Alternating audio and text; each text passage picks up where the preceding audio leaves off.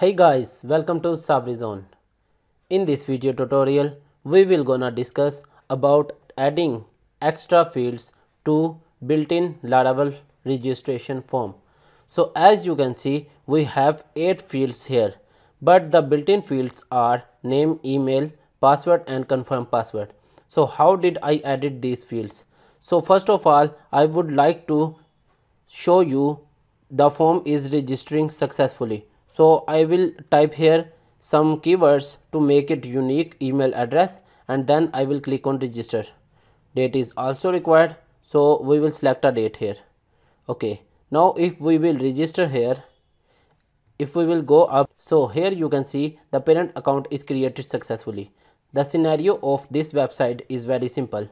You have to create a parent account in order to create a child account. It is a e-learning website, so if we will go to create a child account, we have to verify first the parent email address so that we can confirm that e-parent is creating this account. So we will type here a email address which is already in our database and the password of that email address, which shows that the parent is creating this account. Okay, now this is a built-in registration form given by Laravel. How I registered that account which I have shown you. So if we will go to our e-learning app, here you can see that I have a registration form and I have submitted that form using Livewire.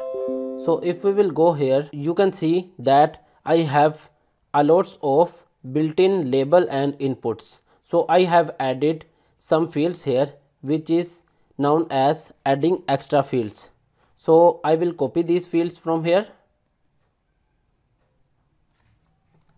The method 1 is registering the form using Livewire component. As you can see, I have created a function here which registered user account. So another method is using the built-in features. So we will go down to our file, and here you can see we have a built-in Laravel registration form. So here I would like to add these fields. Save these fields, and now we will go to create new user class. So here you can see we have a built-in features, and this is found in app actions 45 and create new user.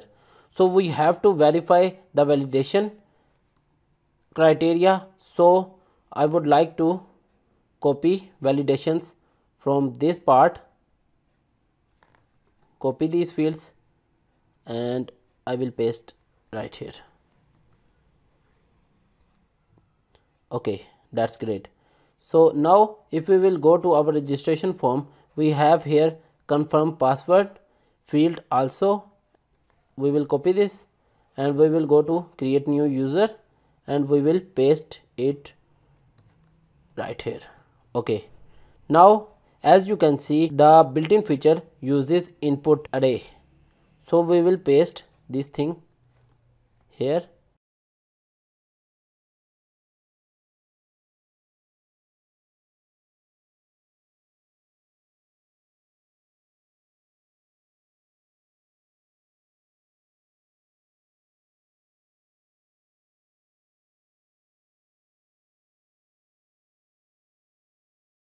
Okay, now it looks great. Let's check it out. So if we will go to our browser and refresh this, I have to verify the parent account. So we will click on create child account.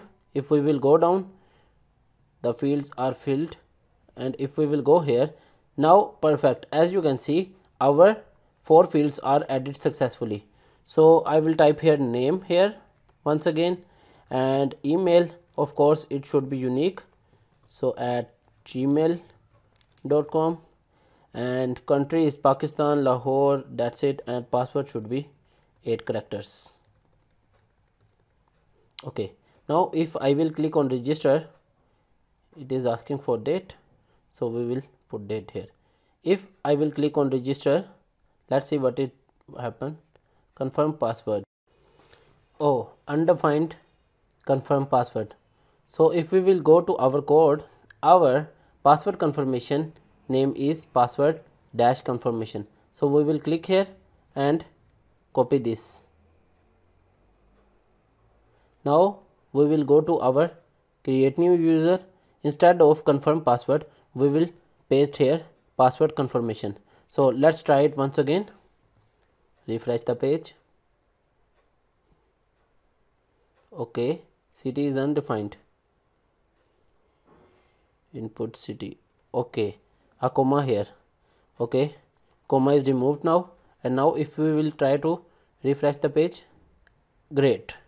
As you can see, our form is submitted successfully and the account is created successfully. So if we will go to our profile, you can see we have a new user here. Perfect. For more, subscribe and like this video. Thanks for watching.